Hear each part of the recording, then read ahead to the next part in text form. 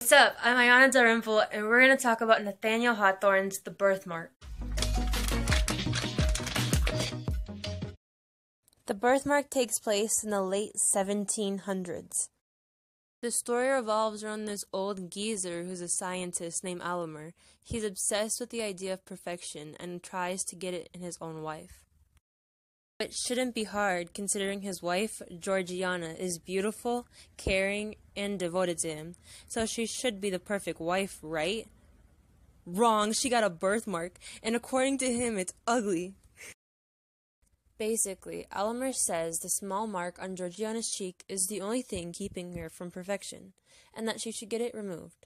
Georgiana becomes saddened by this, feeling bad about the birthmark she once perceived as a gift being perceived as a curse by the one she loves.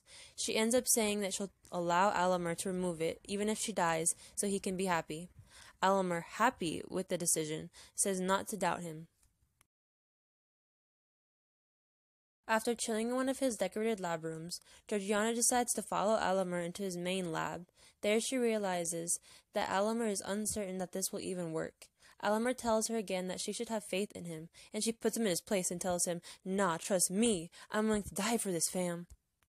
Alimer's shocked, and when they go back to the other room, Georgiana downs a drink and knocks out. The birthmark slowly fades, and Alimer's ecstatic. When Georgiana awakens and sees the red mark gone, she talks in despair. When Alimer asks why she would be sad at his success, she comments that the birthmark is gone, and that she's dying. The reader doesn't get to see the rest, being the narrator goes on to explain what just occurred and the meaning behind it.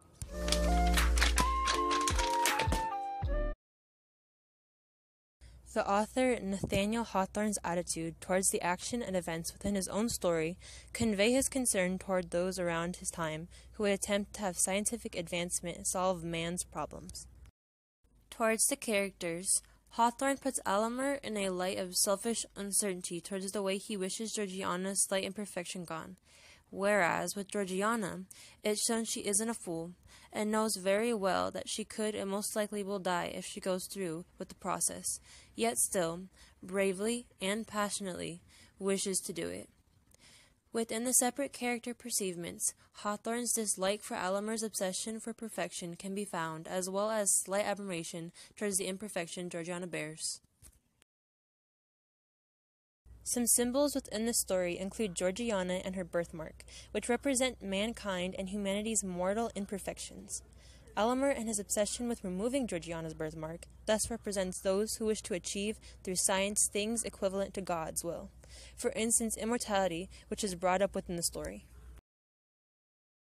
Nathaniel Hawthorne's purpose in writing The Birthmark was to convey to people in his time, who were being consumed by the idea that science could fix, change, and do anything, that science wasn't perfect, and if it could become so good as to change nature and mankind's imperfections, then humanity would no longer be present.